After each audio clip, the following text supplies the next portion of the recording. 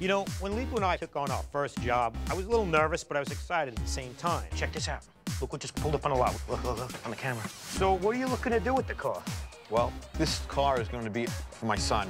Today, here I am, speaking to the customer, selling him the job. By snapping my finger. And there's Leepu dancing around the car, rubbing it, touching it, feeling it, massaging it. I'm looking for inspiration for my design. I have to feel the car to get my inspiration.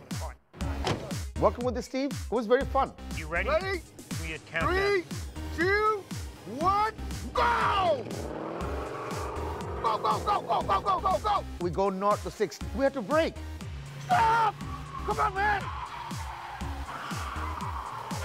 Now I was scared. I said, Steve, stop, stop, stop. One of the wheels, thank God, locked up. Threw the car sideways. And I come to a halt just before the pier ended. Huh.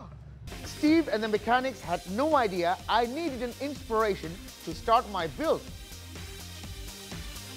Come on, look at this! What I got! That's my inspiration. Look at that! Is he going to use this as a hood ornament? Like, what does this have to do with the build? He starts balancing like Karate Kid, Mr. Miyagi type stuff. The power of the eye, watching for prey. So much power and fast. They don't see it because they don't have the eyes like me. They don't have the mind like me. They don't have the vision like me. Early on, when he brought that inspiration thing about to me, again, nervous, very nervous. What am I doing with this guy? Is he for real? Is he serious? Is he gonna make anything happen?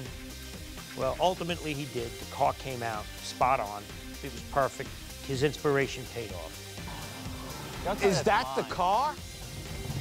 There they are. There they are. Yeah! Holy crap, what?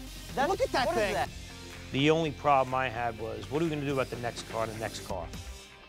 Time will tell.